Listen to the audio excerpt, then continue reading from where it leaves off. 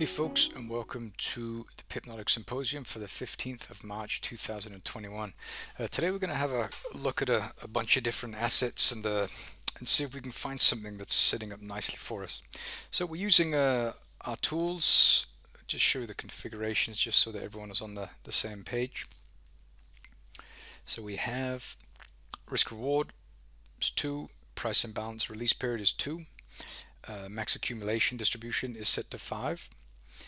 And that's it. Everything else is, I think, left in the default configuration, and we're showing, of course, the consumed areas as well. And this is I'm doing on all of the charts. And then here on the histogram, we're showing the, let's see, we're showing, okay, we have 200 mean periods, we have the modifier at 1.5, and that's it. Okay, so we're letting that run. I think this is the same for this one here. Yeah, it should be. I'm going to reset these just in case. Yeah, as you could see, there was, in this version of the software, there is some settings that are different than yours, and this is the JSON. What I'm currently working on is, as you all know, I'm building a new website. My brother-in-law is building a new website for me, for Pipnotic. And what we're doing is we're going to take all the signals from the histogram and we're going to send them to Pipnotic.com. And there's going to be a dashboard there in the members section. And so all of the signals on a continuous basis from hopefully a boatload of assets will be showed in a beautiful, maybe a table or some kind of a graphical representation. So you can log in there and stay on that page and see the alerts all day long, and so you can get your trading signals directly from the dashboard, which would be really cool. And I'm building this one. This is going to be the first one, and the next one will be the trading robot. So all of the orders taken by the trading robot will be sent to a dashboard, and this will be shown to us again graphically. And this would be good because we can see what the robot is buying, what it's selling, how much, and all the other information relevant to the algo trader. But this will be done anonymously. There's no information about accounts or whose account it is. It's all sent anonymously, securely in JSON format to Pipnotic.com and displayed in a really cool table. And maybe it'll be something like a pie chart where we can see the different symbols, and then each pie chart will have like a bigger piece if there are more British pound American dollar trades than there are American dollar Swiss franc, for example. So this should be pretty cool. I look forward to that. And then the final one will be the supply and demand software. So all of these levels will be sent to Pipnotic and shown again in some kind of a dashboard that will show us this information no matter the assets. So that'll be pretty cool. So then this information can be used not only by MT4 users but also by people who are not using MT4, people who are using TradingView or Thinkorswim or TradeStation or NinjaTrade or whatever. So that should be pretty awesome as well. So something to look forward to. But I'm hoping maybe to have that organized, at least for the asset strength histogram, within the next few weeks. So that's the plan. Right, let's start by running through a bunch of different assets, starting with the British pound American dollar. So let's have a quick look at the macro view. What's going on? We're moving higher. We've rejected off the tops here. We can't see what that is, so let's scroll back and see. Okay, here. So we did have a test up here. This is a nice area. Delete that one because this is where the supply is. We haven't quite reached the supply. We've got really close. So the 142.80, that's a lovely area. So I think that we could entertain the idea of taking that trade. That's a pretty interesting area just there. And the thing I like about that is that, I mean, price went up to it, it got close, then it left. Oops. We go back. We had another attempt to reach it here. We didn't get very close and we rejected. And so looking back at the historical data, you can see that the beginning of the sell zone was here. And it just hit and it went to it pretty close a couple of times and then we tore through it. And so now the beginning of the sell zone is all the way up here, which is actually at that area of supply. So this would be a lovely area to entertain a short, should you feel so inclined. So that's something that I'll be watching out for. If we have a look at the euro American dollar, let's have a look here. So on this time frame, on the daily, we had this area here, and this is an interesting area because it was respected historically. How price left, it came down, and it left. And when price tested, fed into this area of demand, we managed to remove these highs here and this area of supply. And this is supply because when price left here, it came back and poked into it, and then it went down and removed this low, which is, so there's demand here, tested once, twice. This area of supply caused it to be removed. Okay, and now this one has been removed by what? By this pullback. Price went up, we pulled back, and then we went through. So this is a really important area. But now it's gone, as is this one. So these two are gone, and the only one that's remaining now is this one. And this one is an area because when price left here, we moved through this one. And so this one is responsible for consuming this one. And notice that when you perform an analysis, you have to do that backwards, which is why the setting that we have here, show consumed supply and demand, is so important because you want to see which areas consumed other areas. And we can't really see that here because of the settings, but on this one here, okay, here we can see some. Here we had one, it was tested once, twice, now it's gone. So we can expect price to react here. You go here on the 4-hour chart, maybe we don't have it set here. It's on there. Oh, there it is. Sorry. Okay, so here we had this one here. It was tested. Now it's gone. What area did it? This one. This one went through it. Price came up to it, and it left. And then we go back in time. We had this one here. Beautiful area. Price came down. We rallied. We accumulated for one period. We popped up. And the beginning of the buy zone was the low of this pullback. Price came to it once, twice, and then we came down into this area of demand, and it went up. And this, notice as well that this area, this box just here, was on the chart when the second white candle, sorry, when this blue candle here closed. When this candle here closed, you were being told by the software that this would be a very nice trade in the future. And how did that work out? Very nicely. We had another one here. We had this one form here, just here. Price came down, we tested it, we came down, we tested it twice, and now price went through it. The area that did it is this one here, which is a child. This is a parent, child. It came down through the child to the parent once more. We had a few more up here where we had this one here, it was tested. This one removed it. We had this one here, which was tested. It went through, and this was the top, so we poked its supply over to the left, and now price has moved down. Okay, and so this one was tested once, twice. We had this one here, which was washed out very quickly.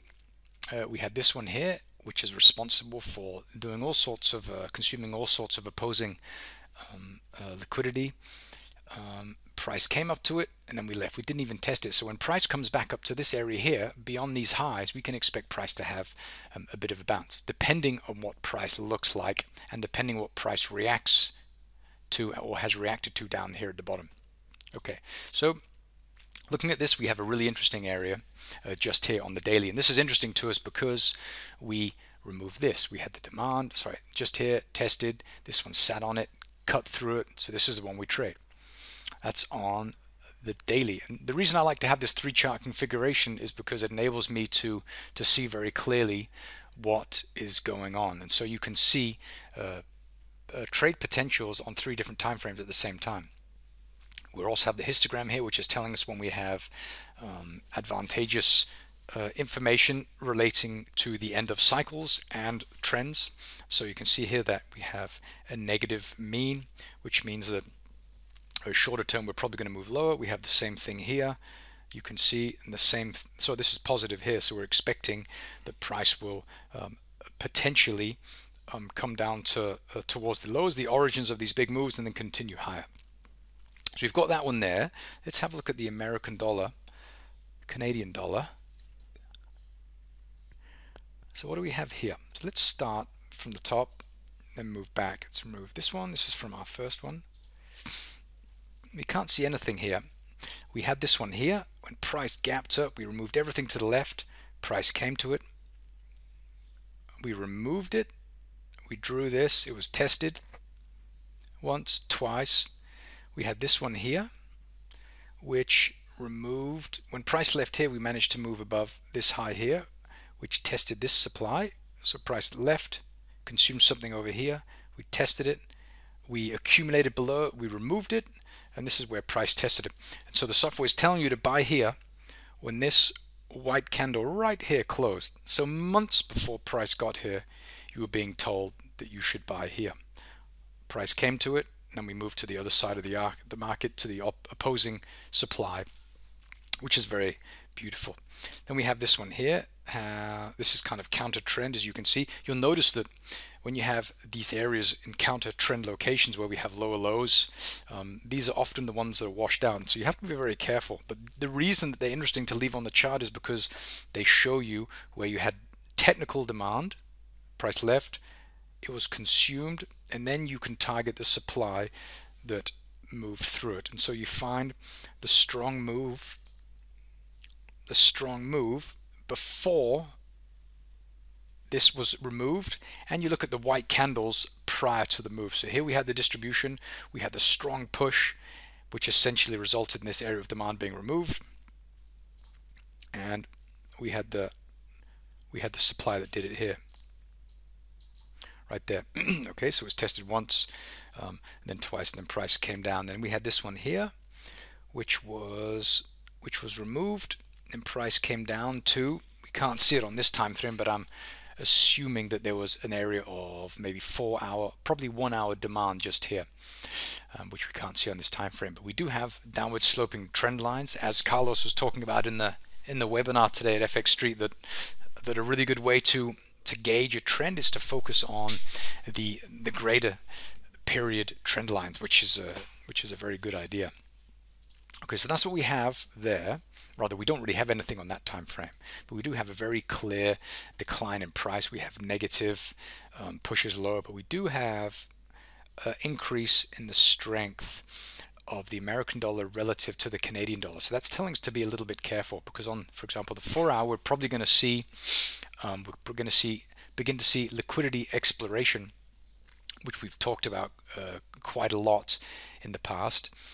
And that is essentially where you have an agreement in price, and then you have pushes lower. So price pushes lower, we're attracting sellers into the market. They sell, and so we have sellers in the market. You know where their stops are, and so this is essentially trying to flush the market out of liquidity, release liquidity into the market, and use this to build long positions. And so we're probably going to start seeing this on the 4 hour and the 1 hour. We're not seeing it just yet. We can see that we have very negative pushes here. We had a cycle from here to the low. You can see we had the flip here. We had the price moving up above the sell signal to the negative. So we had a cycle from here to here, sell here, get out of the trade here. Price turned around, and now we're starting to, we reacted at this area of demand a few times, and now it's gone. What area did it? Well, we've got something in here, which is difficult to see. So let's go to the smaller time frame and have a look what that might look like. And notice that we have a lot around here, just around here. And what's the area of supply that actually resulted in trading below this area? It's just here. So we have this right there. So you could box in both of those. So I just lost my slipper here. So you could box off both of those and maybe give a bit of protection for your stop here. But also notice that we had an area here. It was tested once, twice. This area removed it. So we have another area just here as well, and the software found that for us. We have a couple of areas. So we have this one here, and we have the one just above here. So you could put your entry here and put your stop above here, or try and go for a smaller trade with a smaller target potential, entry and the stop just above the highs here. Okay, so let's have a look at the Aussie American dollar. We'll start on the big time frame. Okay, so we're crawling higher. Let's have a look on the weekly. Yeah, we're reaching these highs. We spoke about this one here a long time ago. Prices poked into that. We've showed some pretty interesting rejection. Did we find that one? No, the release is not strong enough on the weekly, so it was not qualified. But we had price move like this. We had a test at the area, and then price left. And then we have on the daily chart, price poked into that nicely, and now price is looking to break down. And we don't really have any opposing demand yet, but we can see that something is in here. And how do we know that? We know that because when price came down to this area of demand, and this is demand because when price left here, we went above this high here, and we removed this supply. It's tested, price came back. This area was the origin of the move that moved it through. Price tested that area. We went to the weekly area of supply. That means careful buying, because price will eventually begin to feed into something up here, maybe have another stab at the weekly, and then continue to move lower. This has been tested before, and beyond that, below this, we don't really have any demand until lower. The only demand that we have is here. We've got this nice area. It removed this. We had a nice area. Beautiful. I mean, look at this trade. The software told you to sell here when this first white candle here closed, and then all of this happened. Price came to it, and then the bottom fell out. That was probably a 30 to 1 or something, and then price moved back up to that, and this area removed it. So this is the area that we consider to buy at just here. Okay, looking on this one, here we have this area here, but this is nothing. The robot thinks so, but this is just a reaction to that weekly supply. Okay, so we had this one here, just to analyze this trade here. We had this area of demand, price left. We removed this little area of supply, which was tested a few times. The origin of the move that removed it is here. Price tested it. We went up. This one here, this area of supply removed this demand, so this is where we would trade. Price came into the area, and then it left. So a beautiful example there. That's what we have there. Let's have a look at the American dollar, Japanese yen. I'll just do the majors, because then we're going to be on to 20 minutes, and I don't want to go on forever. So if you look at this, let's go to the weekly. What do we have? Well, we have this. It's like holding the bottom. We have this area of supply. This is supply because we had this just here. You can move it a little bit higher. That's right, that's fine. When price left here, we moved through this, which was tested. We went through, price tested it, and then we went down and we removed it. So the area that removed that is this one here, which has been tested once, twice. So that's gone. So it's still there, but that's where we're headed. And notice that we have a lot of supply here, and I call it micro because you can't see the details of it here. You can just see price wriggling lower. This is liquidity exploration. Prices advertising cheaper prices, attempting to entice buyers, which it's doing, and then price rallies. We move sideways, and then we fly up north. So we have actually an area of demand here. This is a beautiful area because this completely cleared the road ahead of us, and so we can expect price to maybe have a bit of a bounce down at this area just here. Okay, so if we go like that and mark that off, this is a pretty delicious area. This is a very nice area because when we had this area here, price went down, we moved below these lows, we tested it, we moved up to it, we sat below it, then we popped. So this is a nice area. The 105.37 is a really nice buy potential just here. So that could be something that would be interesting there. That's on the weekly chart. So some time before price gets there. Let's have a look on the 4 hour. So on the 4 hour chart, what do we have? Well, there's nothing. There's nothing there. Let's have a look left. Yeah, there's nothing really there. Price is kind of already overextended. We're moving higher, so eventually wait for this chart to break down on the 4 hour and then start to sell supply that's consuming demand. And we have a little bit of something here. We have this price here, price went up here. When price came into this area, we moved above this high, so we want the supply that removes this. So now there's nothing to do. You wait and see. Sorry, just wait for price to do something. Okay, and we go to the hourly. Yeah, kind of the same picture. We had this supply here, tested once. This area moved it. It's been tested already, so now it's gone. So nothing to do there.